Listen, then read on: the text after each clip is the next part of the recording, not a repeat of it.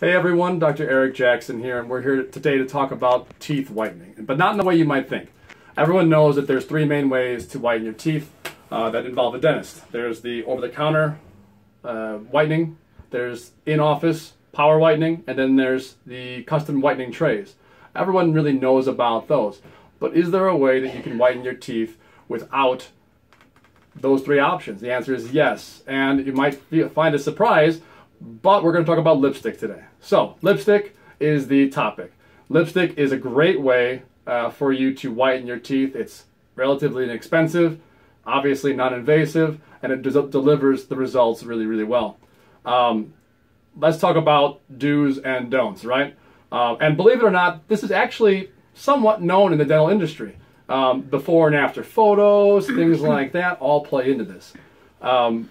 Red. Obviously, red lipstick is the classic. Makes your teeth look whiter than they really are. But why is that? Well, there's actually a lot of science behind this, and we're not going to get into all of it. But the kind of industry classic is a lipstick called Ruby Woo by MAC.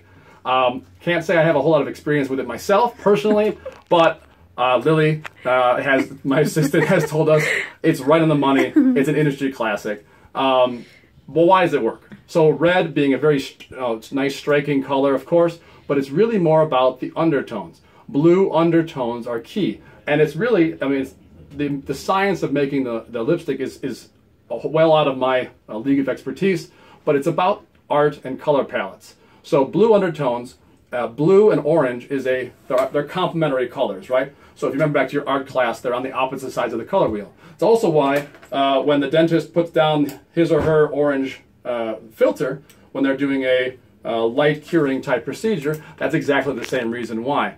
Because our light curing units are blue wavelength, and the orange will filter out any of the blue wavelength that's in the white light coming from the bulb.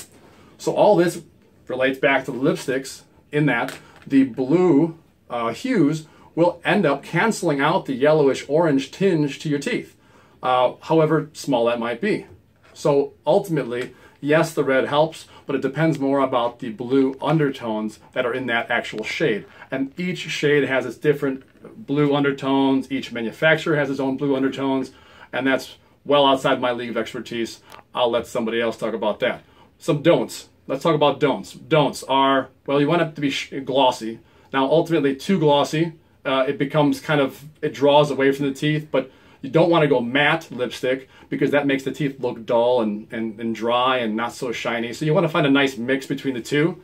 Orange and yellow lipstick, obviously, because we just talked about orange and yellow, not really the best option to brighten your smile. Maybe you want to rock it some other time, but you better make sure you have some Photoshop skills for your selfies if you're going to go that route. And then finally, neon colors, same thing. Excuse me, neon colors are great in the fashion industry and the modeling industry to make your skin tones look darker, kind of an instant tan. But it's going to do the same thing to your smile. So you might be wearing a nice neon color, but your teeth will also look darker, just like your skin tone. So you'll look tan with darker teeth. So again, break out the Photoshop, or whiten your teeth with the dental option, and then rock your neon colors. So anyways, I know this is a little bit outside of my normal realm, but I thought it was pretty interesting, and it worked out really well, I think. So have a great rest of your day, and whiten that smile with lipstick. Thanks.